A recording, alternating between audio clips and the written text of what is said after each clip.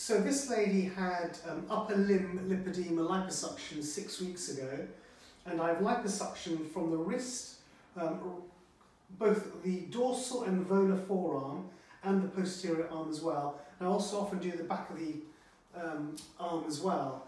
And she had a total of a litre removed from each upper limb. And here you can see the small little stab incision scars, and they're settling down quite nicely.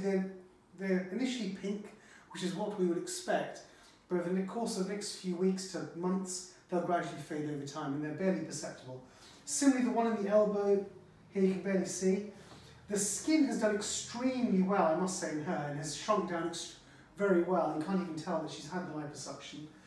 An interesting phenomena that she's noticed is that she's getting increased hair growth on her dorsal forearms, and this is not uncommon following liposuction for lipoedema. You see the same feature or the same sign when you do liposuction on the lower limbs. So she's had a fantastic result from the upper limb lipoedema liposuction.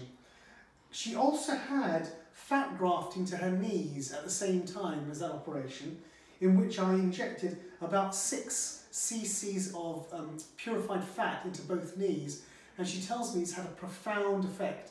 She's now free of pain in her knees, she's able to crouch down, which she couldn't do before, and her knees feel a lot more comfortable. And this is actually really encouraging for me because it says the treatment works for lipoedema, painful knees. And it's a very low morbidity operation, and it has a profound effect.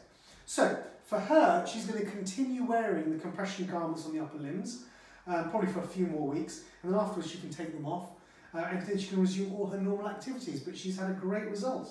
Very pleased.